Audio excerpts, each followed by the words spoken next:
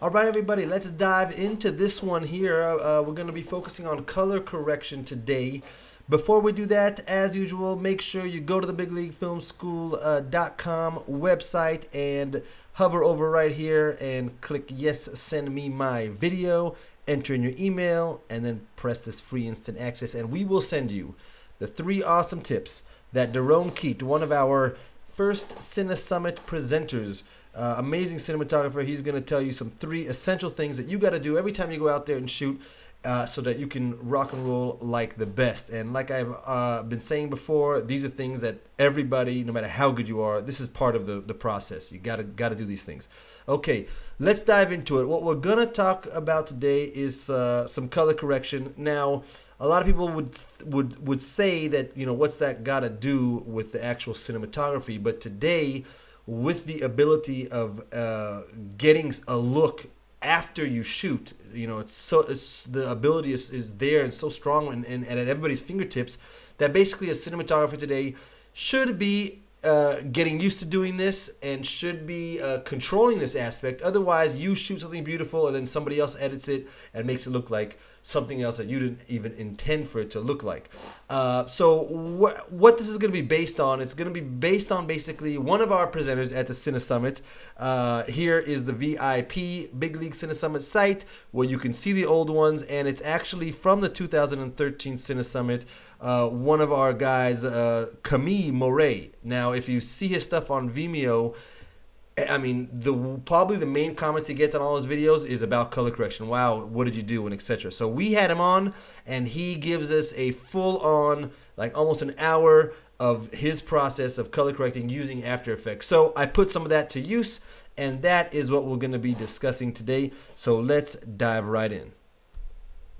Okay, so before we do that, I always forget to actually let you guys watch the video. So here we go. Let me hit play on that sucker, and you guys watch it, and then we'll talk about it.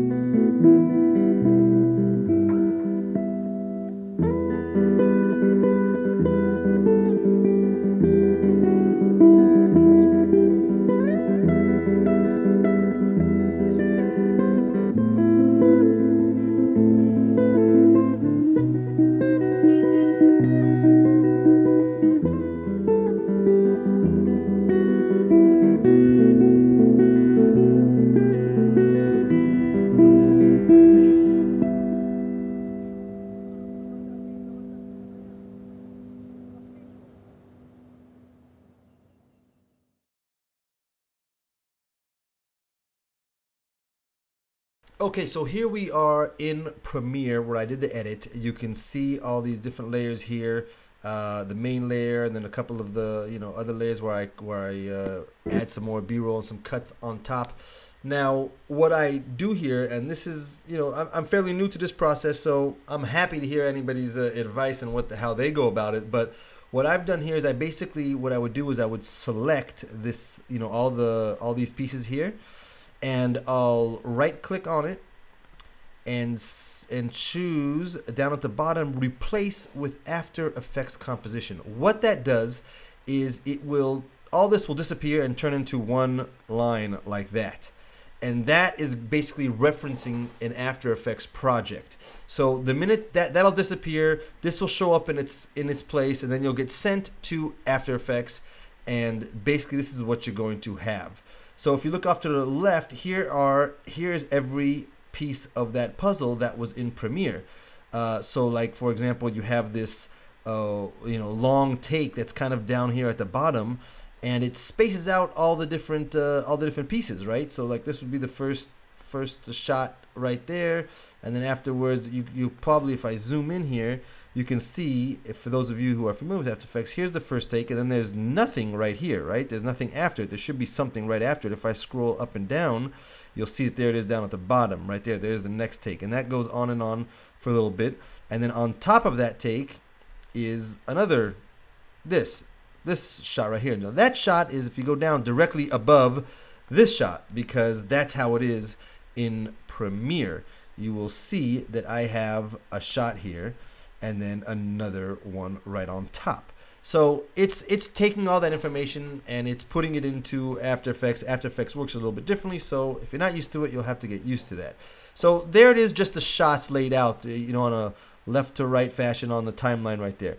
Now what I do, and again, this is basically I wouldn't even say borrowing, I'm stealing it straight from Camille Marotte, if I said the name right, I hope.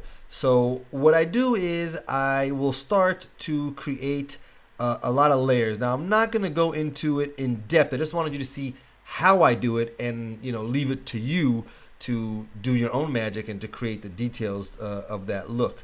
Let me get this so you can see the whole shot. There we go. So let's see how it. Let me turn some of this stuff off so that you can see what's going on, and then we will go layer by layer. Okay, so usually the first thing that I will do is actually create a vignette, you know, because it's just nice. You want to kind of get the focus on the subject. So there's 2 layers here, and each one is a little bit different vignette. And if I turn the opacity on, you'll see I don't have either of them at 100%. I'm going to turn both of those off so you see what they're doing. They're basically 2 solid layers of black just on top, and then you do a cutout and you keep some black around the edges, right? So let me turn one on, and it's probably very subtle, that one. Let's see here. Why is that so subtle? So let's see here. There's that one, and then there's the, nope, sorry, there's that one, and here is the second one. I see I have a third one here. Oh, that's for a separate track. So anyways, we'll focus on these 2. I have 2 vignettes there, and that's the first thing that I do. Created that. It kind of helps him to pop out a little bit. Turning those off again, you'll see that, you know, everything is the same exposure. And then when you do that, yeah, simple vignette. Okay, great. Then I create an adjustment layer, and let's take a look at this first adjustment layer and what it is doing. Let me see if I can get into the effects. Yeah, up here, get into the effects, and I turn that guy on, and it's doing something. Basically, I drop a looks on it, but I wanted to show you a different one first. So let me jump into the top. The top layer, I'm going to turn the other 3. There's 3 layers here, as you can see. The top one is probably where you should start. And this I learned from Camille. This is these are like kind of his go-to instruments that he'll use, or the effects that he'll put on. Let me turn that on and see what happens. We turn that on, and let me see the opacity on it. The opacity is about at 50%. If I turn it completely off, it is doing something very subtle. Let me turn it up just a little bit. Yeah, get it a little bit larger for you so that you can see that. Let's see here. There is that at 50%. Let me turn on the next one just to see what's going on. Okay, back to off. Yeah, it's so subtle, hard to even say what it is doing. Basically, what I try to do with this is I want to bring down the saturation. You know, because one of the things about video is that when things are overly saturated, it starts to look like video. If you watch films, it's a lot more subtle. So if I just pump this up just for, you know, just to show you how crazy it is, if you pump it up, you see that everything is just really bright and saturated. That has video written all over it. So that's going to tone everything down, make the reds and the greens, you know, calm down. If I was better at this, I could probably pinpoint like the greens and just make the greens calm down and not everything. But I was happy with this. And then I like to add a sharpen because I shot this with the sharpening quite low. And I like, you know, my images to look nice and tack sharp. So just added a little bit of that, nothing too extreme there. Let's go on to the next adjustment layer. That is a look. So let me just turn that on. Now if you go into that looks, if I hit the edit button here, it'll open up. We'll take a quick peek at it, and you can see that it's very wild. I mean, it's just way too much. It's overly done. But what I have going on here is I know that it's applied to curves. It's like a default look that I can't remember which one it is. But I remember just looking at it right now. What I liked about it is that it introduced a little bit of a coolness, a little bit of a lot, I should say, of a saturation. Of a contrast. It added a lot of contrast. You can see these blacks are just completely gone. So that was the two things here that I liked. Now, obviously, I wouldn't keep this, right? This is nuts. So I click finish. It's in there, and here is the key. It's in an adjustment layer. It's going to affect everything that's below it.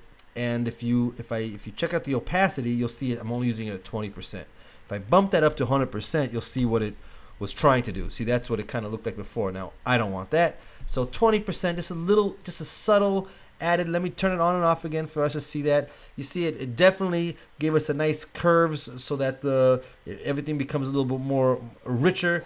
I got a nice contrasty image with the saturation low, right? We did that in the first layer. So there we go, a little bit of contrast and cooling it off a little bit, maybe adding a tint of green maybe to it. I think that was. Again, I got a lot to learn still with all this stuff, but I feel like I did a pretty good job here, and that was the first step. The next layer, I did another look. So let's just turn it on and see what happened. That punched it up a little bit, but I think one of the things that I liked here is that the highlights kind of started to bloom a little bit. Let's look at that looks and see what I did there. Yeah, you can see at the 100% level that the blue and the whites here really started to just glow a little bit. So if I turn that off, you see they're kind of dull, and now all of a sudden they kind of got a little shine to them, which I really liked. So once I knew that I liked that aspect of it, I kept it and basically did the same thing there. Let's look at the opacity there, and I brought that down to 35%. Again, if I did it at 100%, it would be wild, and his face just gets way too goes into the darks and everything. The blacks just get really crushed way too much. So I just brought it down, toned that down. That's it. That's the overall steps. Now, the one thing that I would say you need to do, because not all shots are equal, right? Some of them are more exposed, less exposed, so they're going to react a little bit differently. If I nailed everyone exactly the same, then I could do this across the entire board, as you see what's happening here. But what I do is on individual layers, I'll add an adjustment layer just for its corresponding to just its own a shot. So if you scroll down on this one here, you'll see that it corresponds to this little. Let me find this little gap. You can see there's a gap here between this shot and that shot, right? And it's going to show in that gap of this layer down here, that piece of video. But it's basically from here to there. So if we scroll up, just to affect this one shot right there, I added another adjustment layer, but it's only going to affect that shot, not what's before, not what's after, because as you can see, it doesn't last that long. Now, if we look at that, what I've done is specifically for this shot, there was some things that I needed to change. Actually, for this one, yeah, there you go. You can see that it's just for that shot. But let's look at a different one real quick, a different shot, just to get a different flavor. So here is this shot. Whoop. Let's find one that's kind of just stays right on it. Okay, this is the wide shot here. So if we go to that shot, you saw all the layers that we did above. And now I decided that I wanted to affect this shot specifically. And let's look at this last adjustment layer for it.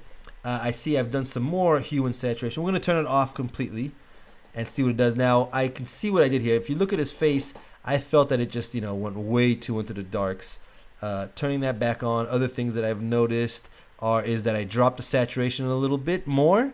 So if we go up top, you'll see what I've done here. I basically, in the hue and saturation, I've dropped the saturation even a little bit more. If I take this off, you'll see that the reds are a little bit more red. The greens are a little green. If you focus on the reds and the green, you'll see that it gets just a little bit more dulled down. It's still green, it's still red, but this kind of, one of the things that I've noticed the top cinematographers say over and over again in the CineSummits is that, overly bright mid section, especially the reds and the greens are just a dead giveaway for video. If you watch movies, they're a lot calmer.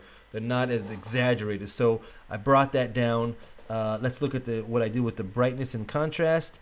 Looks like I just added, yeah, I brought it down just a tiny bit. If we open that up, brought it up a little bit. Let's see here. Yeah, just a tiny bit of brightness, and definitely I added a little bit more contrast. That was the key. I think basically what I wanted there is for, let me look at it closely. Yeah, if you look a little bit into the blacks, you'll see that just a little bit more blacks disappear. And that was a little tip that I got from Camille. You want to kind of, take away some of those blacks to kind of let it fade into black, and then and because of that, the focus will be a little bit more on the mids and highs. Just adding that contrast. In curves, I brought back the overall main thing I was focusing on was the face. So right here in the kind of almost in this really deep dark areas, I didn't like that I was losing a lot of his face, as you can see right there. So I brought back just a little bit, and I tried to focus just on the face and the hat. You can see it comes back to life a little bit. So those are all the little minor adjustments that I did for this one clip, and the same goes down the road for any clip. If we look at just maybe one more, you saw the initial 3 here that was affecting all of them, but let's take a look at a clip. I think I want to take a look at, let's say, this close-up here. And if you look at this adjustment layer, same thing, hue, brightness, and curves, turning it completely off, you'll see, let's see what the difference is. Yeah, to me that was it just wasn't matching the rest of the shots. This is just overly bright, and between all the combinations of that hue and saturation, it'll bring it down a little bit, make things disappear into the black. And this has a little bit, I might have overdone it, to be honest. I might have made it go a little bit too much into the blacks. But again, it's a learning process for me. I don't consider myself a colorist by any stretch of the imagination. But I definitely wanted to enhance the image and to have that control in my hands. So thanks to Camille for bringing that over hour-long CineSummit presentation where he taught me this method, which is what he uses. And he's also refining it all the time, and obviously it's all in the end. What you need to do is go out and practice. When you get done hitting save on this, the beauty of it is it will you will see it in come to life right here in the Premiere because it's linked together. So the minute you go back to Premiere to After Effects, do any adjustments, even just to this one clip, whatever adjustments you'll do as you go back to Premiere, those will take effect. So that's the deal. That's the process. I wasn't trying to get into a deep how to color grade because that's not my forte. It's there's plenty of people that's what they do all day long, and we can learn from them. Camille's amazing at it, and he has an eye for it. But it's definitely something that I would recommend everybody starting to do and starting to take control of and getting your hands on it. That's the system. That's the process. And of course, you can see that entire session if you want to own all the recordings of the CineSummit. Feel free to go over there at vip.bigleaguecinesummit.com. Hit on the 2013 Winter CineSummit, and you will see all of the 12 presentations. You got over 10 hours of stuff over there, and it's well worth it. Just Camille's alone is mind blowing. So there you go. We will see you on the next post.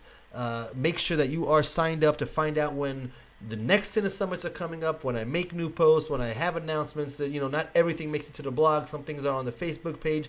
You have to be enrolled to the email list, and we'll keep you posted. That's our goal, is to constantly give you good content, whether it's me, whether I bring on other people, other amazing cinematographers giving us tips. Either way, whatever it takes for us to get to that next level. So see you on the next post, and take it easy.